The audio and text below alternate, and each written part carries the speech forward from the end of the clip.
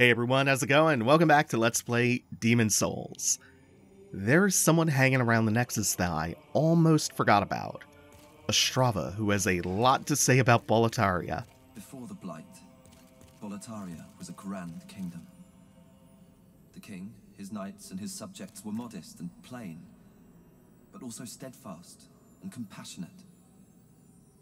I have spent much time in my studies in the cultured countries of the south. Yet no country holds my heart as does Boletaria. But look at what has become of us now. I refuse to believe that this is what Father wished for our great land.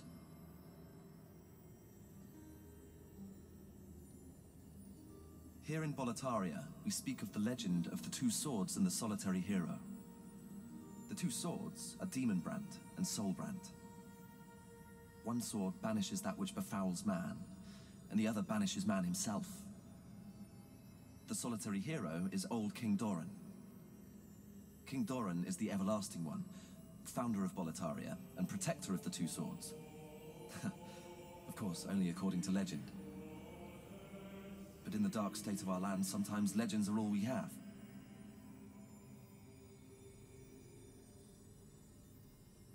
King Alant led Boletaria with a round table of the bravest knights. The noble twin Fangs, Valifax and Bjor, Alfred, the Tower Knight, Metas, the Penetrator, and the brave tribesman Longbow Ulan and his fearsome legions. But today, Boletaria is an abysmal mess. Valifax was lost, and Bjor slipped through the fissure, never to be heard from again. All the rest, along with Boletaria, are either devoured by the fog or fallen afoul of the demons. The Boletarian knights are no longer. But perhaps our age will see the rise of new heroes, such as yourself.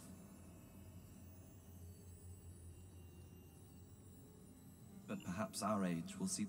That is a lot of stuff that we will get back to later.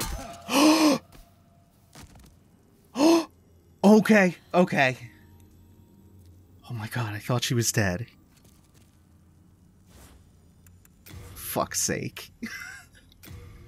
Yeah, that's a lot of stuff that we're going to get back to at a later time because we aren't going back to Boletaria today.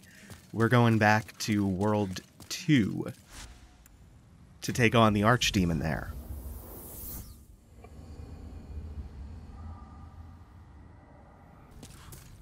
Hey, I killed the boss and immediately remembered there's a secondary missable trophy associated with him, which I missed. So I'm gonna redo this. Thankfully, it's not that much of a chore to redo. It's a little bit temperamental. Temperamental is doing a lot of heavy lifting in that sentence, by the way.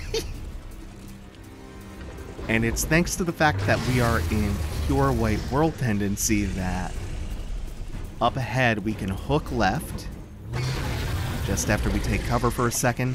We gotta be a little bit careful.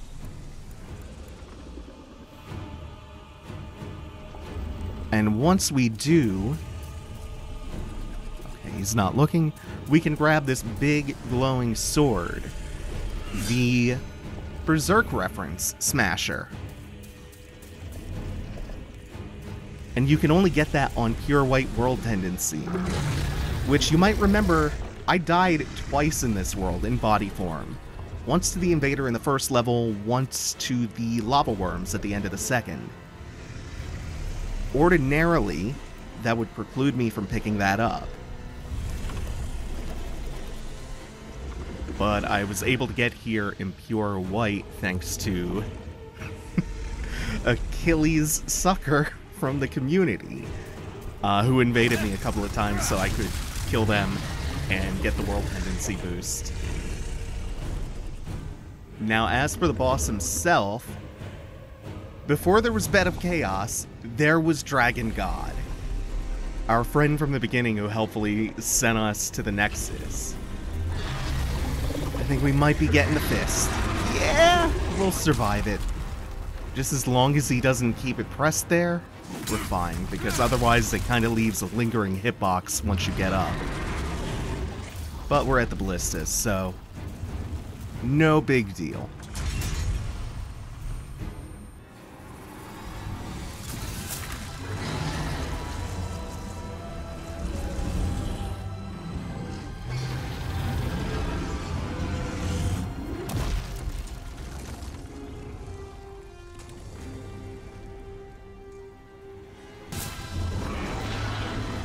And you could see that took out a little bit less than half of his health. It was about 45%. So now the phase repeats down here in these trenches. Except instead of punishing us for getting caught with a huge punch, this time if we get caught, he's gonna flood the trench with lava.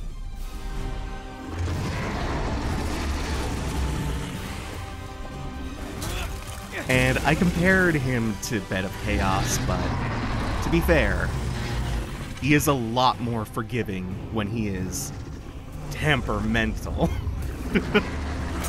The whole goal here is just to take cover, wait for him to... Yeah, we're getting both of them. Good. Fantastic. That one didn't even knock me over. Yeah, we wait for him to look away, dash out to hit whatever rubble's blocking the path, and pray that his AI doesn't just decide that you have been spotted. Usually when you are spotted or he gets alerted, you'll get an audio cue in the form of a roar, and his eyes will go red. And then if you stay in his field of view, he'll either do the punch or the fire breath.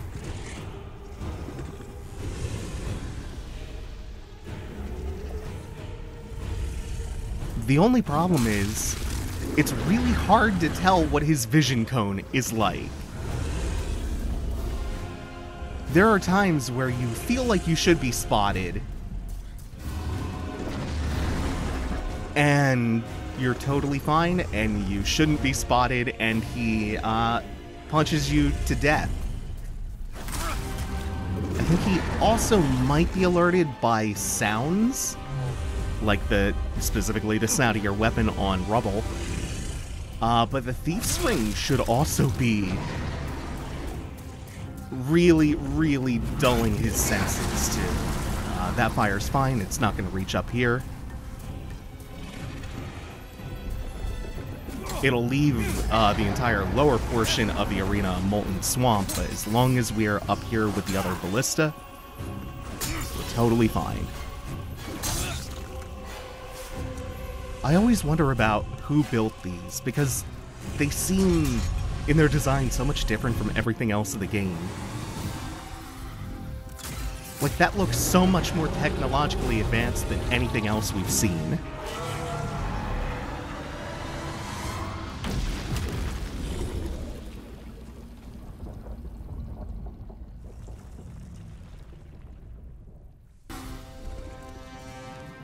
Now we have access to the lowest depths of this shrine/prison for the Dragon God. But before we go all the way down there, we're going to come over here and grab the Master's Ring, which interacts with an extremely specific and obscure weapon mechanic called sweet spots. For some weapon types, you have to hit with a specific part of the weapon to do full damage with it. Like for the Mirrodin hammer, it's everything above the shaft. The Master's Ring will boost the damage those sweet spot hits do.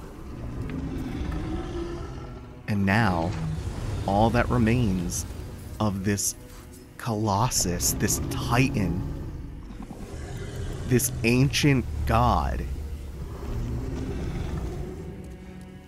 is a broken husk waiting to be put out of its misery.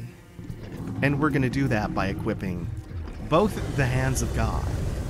I don't have the strength to use either of them effectively, but I can throw some punches and some uppercuts with them.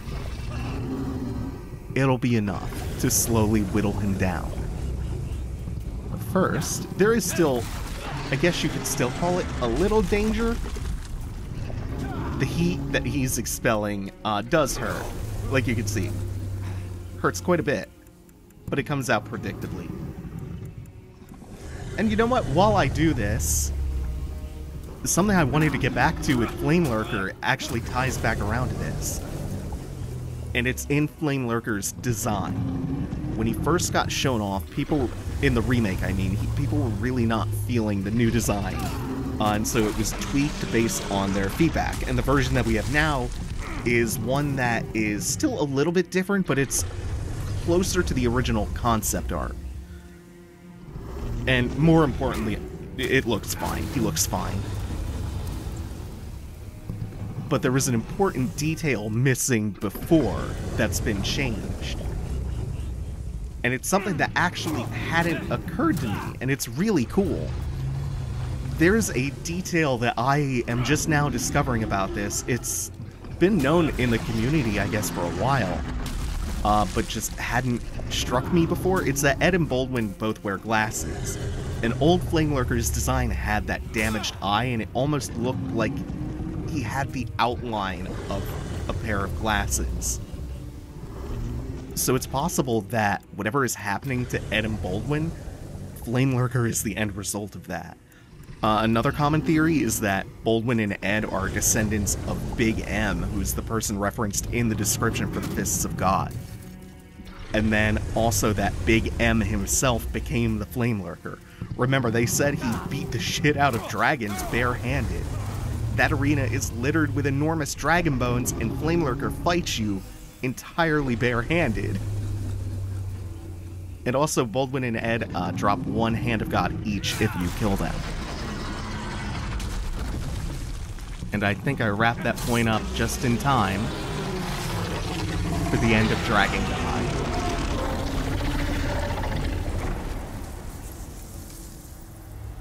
I'm surprised 48% of players have that. I'm surprised 48% of players have gotten this far. Usually completion stats are way lower than that.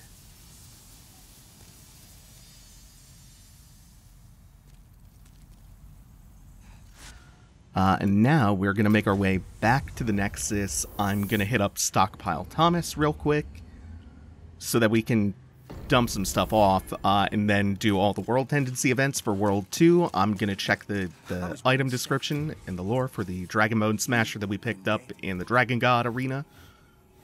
Unequip and stock those very heavy Fists of God. A blunt lump of iron that smashes foes, said to have been forged by the ancestors of the Stonefang miners to be utilized against the dragons. Imbued with a spell to protect the wielder from fire. Mocked by blacksmiths who snidely refer to it as a slab rather than a sword. Do you have Miracle derived from the soul of the dragon god demon.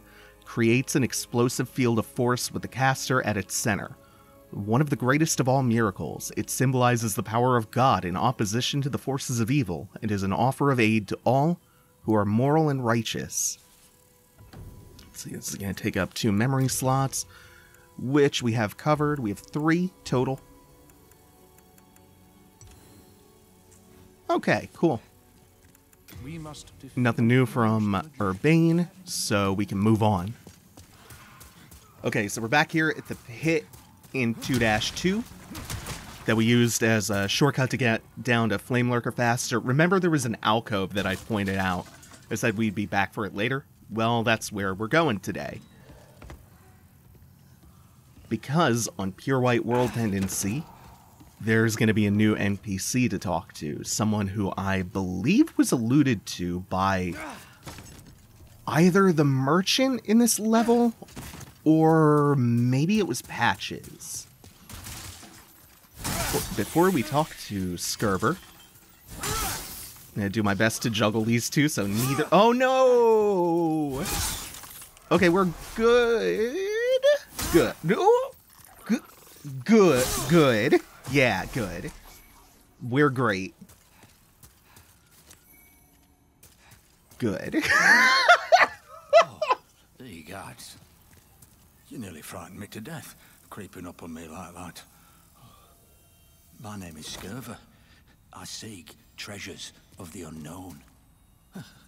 I'm impressed you've come this far. Were you guided by sixth sense? Or just plain lucky? Either way, you're quite something. Shall we put your luck or skill to the test? Have you heard of the temple below? It is a work of art molded by the ancient burrowers to appease the bones of dragons. As a precaution, a broadsword which can crush the bones of drakes is stored in the temple. Truth told, it's the laughingstock of many a swordsmith. They say it's as blunt as a bludgeon. A dull blade, meant to slay a dragon. Curious, is it not? I would search for it myself, but I'm afraid I'd fare poorly against the demons. If you happen to come upon the sword, please, let me have a look at it. This place is incredible, eh? The bones of dragons, exuding awe. A dream come true.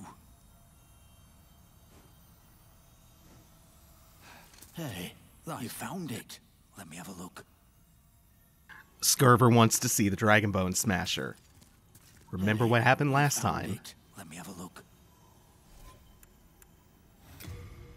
It was Satsuki trying to kill us over the magic sword Makoto. And in this case, we have to equip it to actually show it to him. And it uses the Greatsword moveset. Same moveset as the Moonlight Greatsword. Oh, wonderful. The arts of swordsmanship applied in a perfectly useless manner.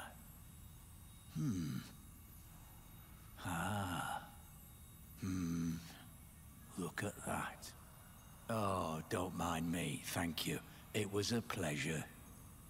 Please take this as a small show of thanks. Take care of this one, will you? She's a stunner. Take care of this one. Oh, he didn't attack us.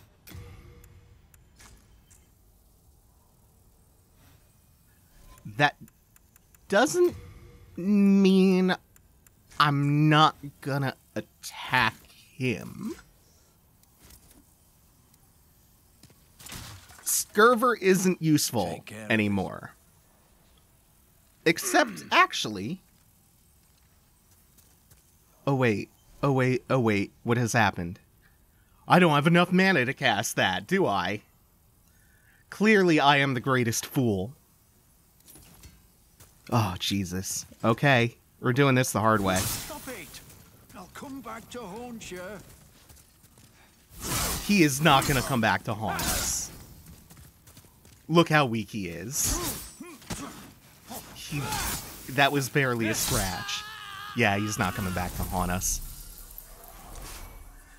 This is the one additional way he can be useful, though. He can get us closer to pure black with his death.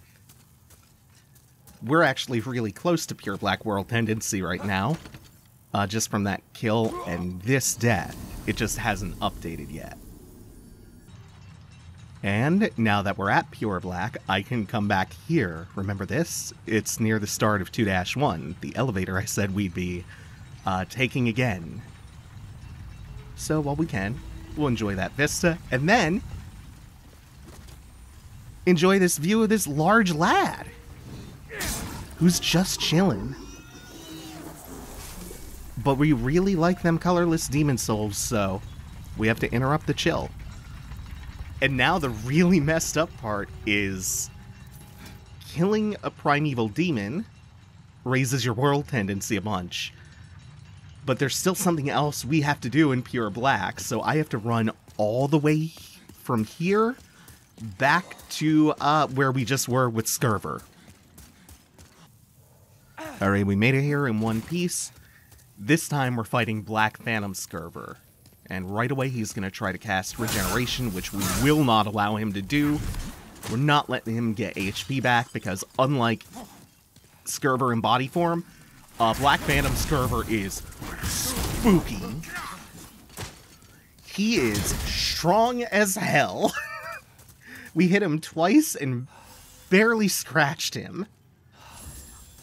And then on top of that, he's got numerous offensive spells. He's got Fire Spray and Fireball, and then also in melee range, he has Ignite, which is just a shotgun blast of fire. And this is not going great. He does have limited mana, but I think that regenerates. Alright, this is the one. We're not fucking around anymore. I just want to apply pressure. Also, his sword will now hurt.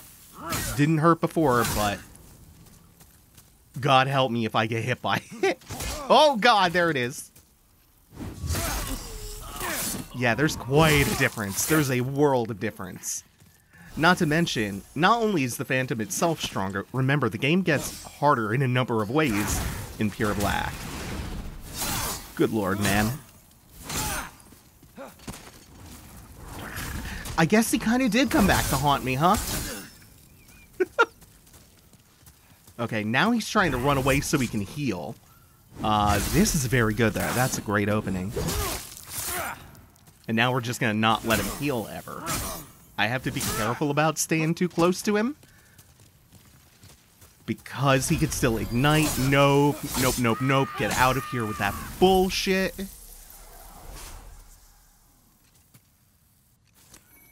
Talisman of Beasts. Oh, this is a fascinating item. This is one of my favorites for the implications of it. An old wooden amulet featuring a symbolic depiction of the Old One can be used to cast both miracles and magic. What was considered a depiction of God was in fact an image of the Old One, portrayed as a force of feral chaos. It just comes out and says the thing. It comments so directly on this divide that we've seen throughout the game. And then on top of that, it scales evenly with faith and magic. It requires the same amount of both stats in order to use it effectively. You can cast both miracles and magic with it. And it boosts magic damage, which the thing about this game is that magic damage doesn't discriminate between damage done by miracles, because there's only one miracle that does damage, I guess, and damage from spells. It's the same thing all the way around. And we're going to leave it on that note. Thank you all for watching. Take it easy. Have a good one, y'all.